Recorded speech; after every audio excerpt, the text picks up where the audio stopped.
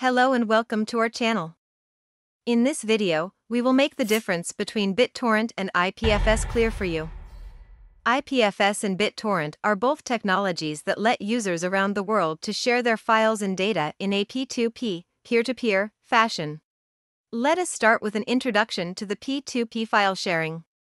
Usually, there exists a single server for certain files on a network, and other people who want to have access to that file will have to make requests to that single server to receive that file, and the server will then decide whether to share the file with the client or not.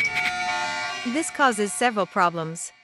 For example, popular files will be requested from a single server by thousands of users at the same time, which will put the server under heavy strain. And secondly, the server can turn down the requests of some clients for different reasons, such as the geographical location of the user. Finally, if the server goes down for whatever reason, access to those files will be lost with it. In P2P file sharing, in contrast, every participant is both a client and a server. Let's say that a video is uploaded to the P2P file sharing network by user A. User A will then continue to share that file so that other users can download the file. When the video file is downloaded by user B and user C, those same users will then start to contribute in sharing the file to other users, just like what user A was doing before them, and help new users in downloading that same file by uploading different parts of the file that they have already downloaded for themselves. In this way, because there isn't a single server that every client who wants to receive the file has to go through, users have easier access to their desired files, because even if a single node that is serving the files goes offline, other nodes can do the work instead, and access to those files is therefore saved. Now let's get back to BitTorrent and IPFS. The BitTorrent technology that made use of this manner of file sharing was introduced in July 2001 by programmer Bram Cohen, whereas IPFS, Interplanetary File System, was introduced in February 2015 by its original author, Juan Benet. Traditionally, a file or files are uploaded by a user into the BitTorrent network. That user will then become the seeder of the file, which means that they start uploading and distributing bits and parts of those files to the users who want to download those same files. The users who want to download those files will have to input a torrent descriptor file into their BitTorrent client program. This file has information about the tracker, which gives information about the IP of the users who are seeding, uploading and distributing those same files.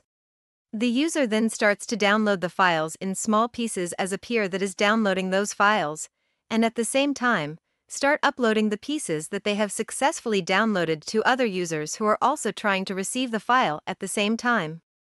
As discussed, IPFS came some years after BitTorrent, so while it takes inspirations from the way BitTorrent works, it also makes some improvements to add some newer features to the usual P2P file sharing system.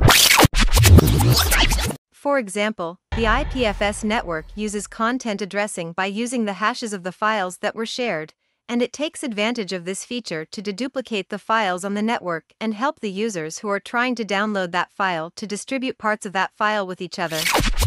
To make this clear, let's say that episodes 1, 2, and 3 of a 4-episode movie series were shared by user A on the torrent network, and user B shared episodes 2, 3, and 4.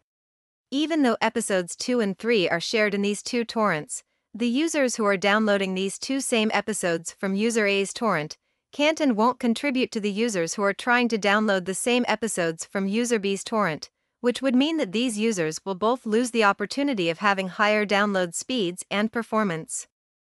On the IPFS network, in this same scenario, since the users are trying to download the same file, the IPFS network will help them in discovering the users who are currently uploading, or seeding, that same file, and so, their downloading performance will improve. The IPFS network is also trying to be a replacement for the current way of accessing data from the web, which is known as location addressing. BitTorrent doesn't try to do such a thing, and its goal ends at creating a new way for its users to share files with each other in a P2P way. IPFS, however, has broader goals that it's trying to achieve, as we will explain. Currently, the average web user will make HTTP or HTTPS requests where they will ask for a data located at a certain location in the server. For example, let's say a file named report is located in a folder named homeworks.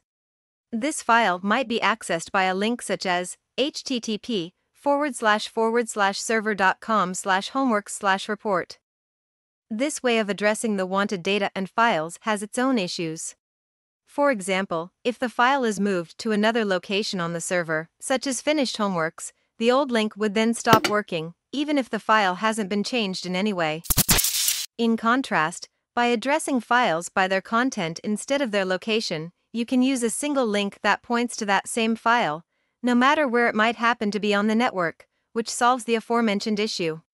IPFS uses this way of addressing its files on the network, which is aptly named content addressing.